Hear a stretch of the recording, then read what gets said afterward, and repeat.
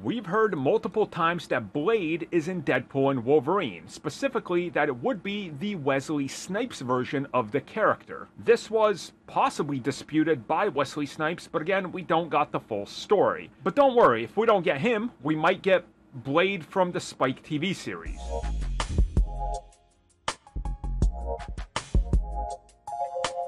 So yeah, who remembers Blade the series? If you follow this channel, you know I love this series. I think it was ahead of its time. It did a lot of things right that Blade 3 didn't. And it's a sequel to that film series. And honestly, it was Marvel showing that TV might be a great outlet for them. But of course, it was canceled too early by Spike TV as they figured, hey, we could do better. Spoiler alert, they couldn't do better. That was like one of their biggest shows. I just realized some of you don't know what Spike TV was. So in the mid-2000s to like 2010 maybe, it was the TV station for men, dudes, yeah, girls in bikinis, blood everywhere, yeah, extreme, Jeff Keighley, bro. Yeah, Spike TV was a time capsule. It got shut down and I want to say it became Esquire, but I think I'm confusing it with G4 TV. It doesn't matter. It was a product of a bygone era. Either way, though, that Blade was decent. I like this portrayal. I think he could have grown a lot more into the role had the series continued, but unfortunately it lasted one season, and at the end they teased Moon Knight, and then he never appears. You know what else has teased Moon Knight, though? At least elements of that series?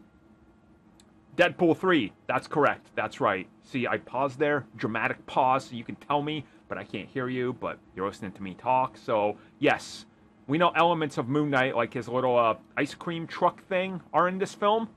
Oh, and also Blade.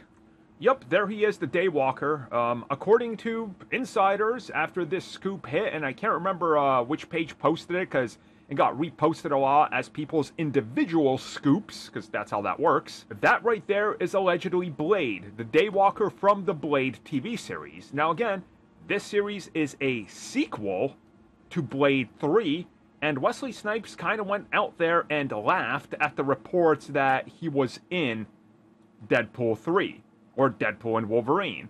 So maybe things got lost in translation and we're getting the Sticky Fingers version of Blade, which honestly, I think a lot of people would be pissed, but again, I really like that series, so I'm all over this. Now, others are saying, no, that's not the same person, but it might be Blade, just kind of referenced as the TV series version. Sure, why not? Whatever it is, I'll take it, you know? That's cool. It's the multiverse. It's this, like, end of the line, end of the universe, at the end of time mashup of various leftovers from various other Marvel universes. That, to me, is very cool. So, if that's in fact the Blade from the TV series that I love, yeah, I'll take that, man. Like, who cares if it's not Wesley Snipes? Maybe he's coming back somewhere else. I mean, reports have stated he's going to be in multiple projects, so if he's on this, maybe he's in Secret Wars, or yeah, who knows where he might show up. But, hey, TV Blade, why not?